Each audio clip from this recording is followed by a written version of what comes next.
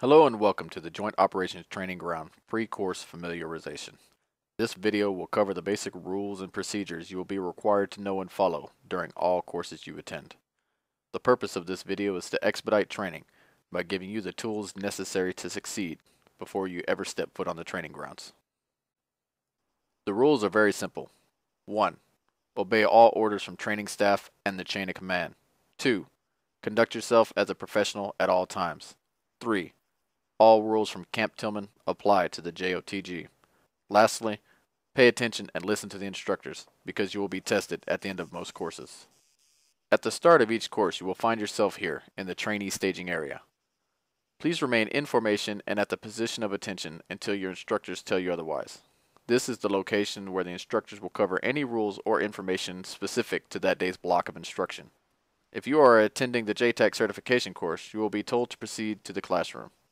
On the command "Fall out," you will head into the building and fill the classroom from front to back, right to left.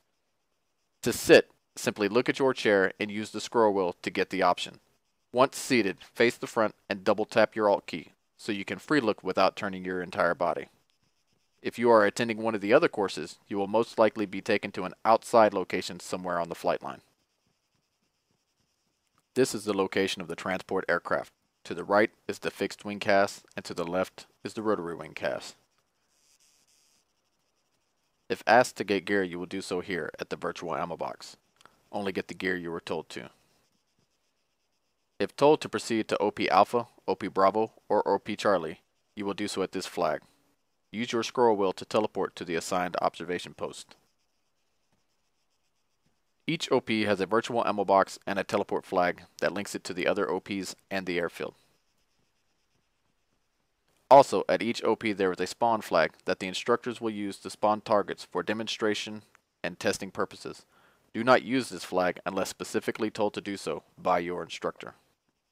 These OPs are the locations where you will observe the instructors giving different examples of the techniques and procedures you learned about at the airfield. Once all trainees are comfortable with the materials covered, the live fire practical application phase will begin. All trainees will be required to demonstrate a solid grasp and understanding of that day's lessons, and depending on the course, you may be graded for certification purposes.